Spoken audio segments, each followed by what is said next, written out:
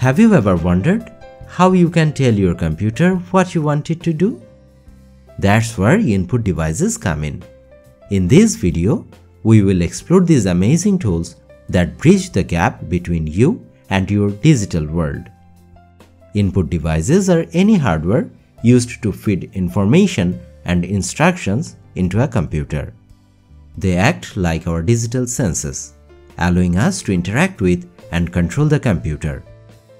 Examples of input devices include keyboard, mouse, scanner, microphone, webcam, joystick, motion sensors, and so on. Input devices are crucial for data entry, control and navigation, and creative expression. We use them to input text, numbers, symbols, and commands. We navigate interfaces, manipulate objects, and play games using input devices.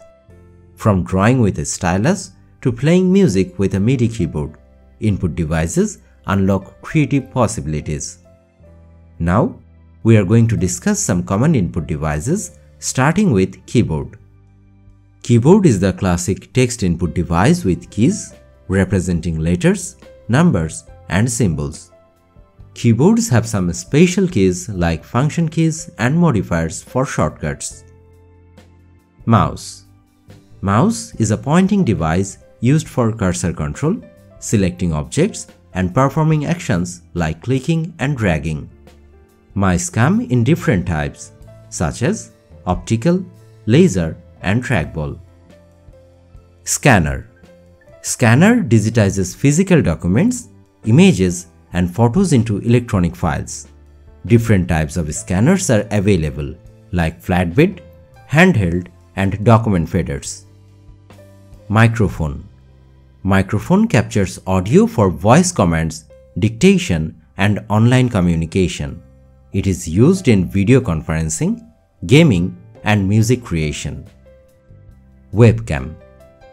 Webcams capture videos and images, allowing us to connect with others through video calls and to record presentations. Input devices are like our digital hands and voice, opening up a world of possibilities. Choose the right tools for your needs and explore many ways to interact with your computer. So, what's your favorite input device and why? Share your thoughts and experiences in the comment section. See you in the next one. Thank you.